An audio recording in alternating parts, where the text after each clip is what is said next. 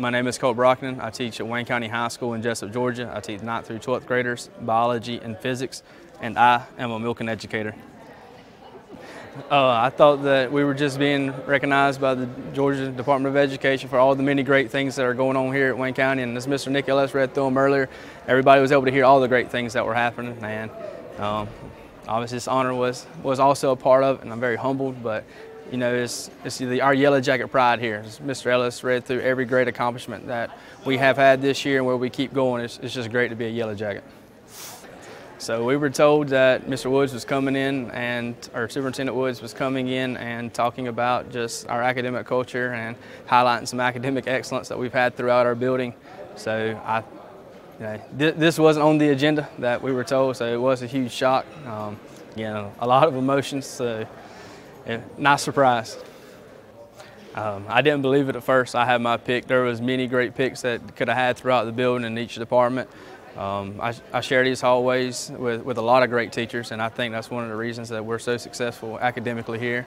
But when they said my name, I was waiting for my pick in my head, and I didn't believe it. And a guy I coached with looked at me and said, "Coach Brock, they called you." So that was kind of when I knew that it was real, and that's when I made my way down.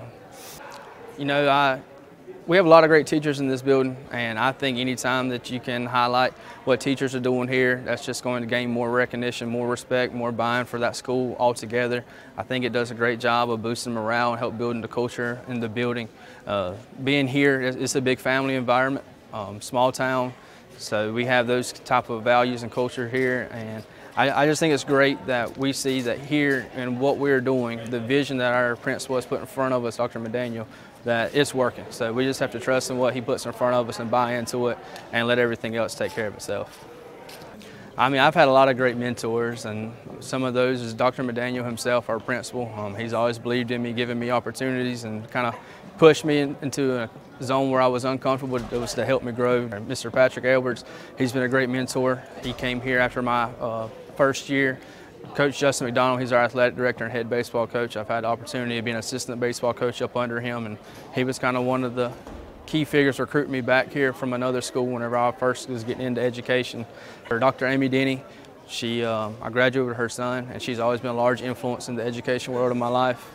And then my PLC group, Ms. Kayla Cowart, Ms. Melinda Chancey, Ms. Missy Fountain, we do a lot of collaborating, and we're a great team. So I mean, this award right here establishes what we're doing all together. So I teach for the students. I want to challenge them to be the best versions of themselves they can be. I don't show up with the mindset of we're going to learn biology, we're going to learn physics, and we're going to move on. I want them to be prepared for the real world, if it's college, if it's a tech school, if it is to the workforce, whatever it's going to be, I want to make sure they're equipped with the skills to be the best version of themselves. And that's what keeps me going, and that's why I show up every day. I'm so proud of them. You know, especially when the ones who aren't used to achieving at a high academic level, whenever they see that they can achieve too, that there's no other feeling like it. Whenever you see them having success, whenever we have our end of the year ceremonies, our end of the year honors, whenever you see the smiles on their faces and you see what they have gone through 4 years to get to where they were, there's no other feeling like it. And it's just a sense of being proud for them and their family. So when I'm in the classroom, I try to focus on being in the classroom. When I'm at the field, I try to focus on being the best coach I can be. But we talk about our mindset at each of them a lot. And again, just the controlling your effort and your attitude, that's the two things that I believe every individual, regardless of circumstances, can control. But past that, 8 to 3, I'm going to try to be the best teacher I can be. 3 to whenever we finish for the day, I'm going to try to be the best coach I can be. And I've been very blessed to have phenomenal students and phenomenal athletes. So again, a part of this honor and achievement is due credit to me being blessed with who I've been able to have these experiences with these past 7, 8 years, or how long.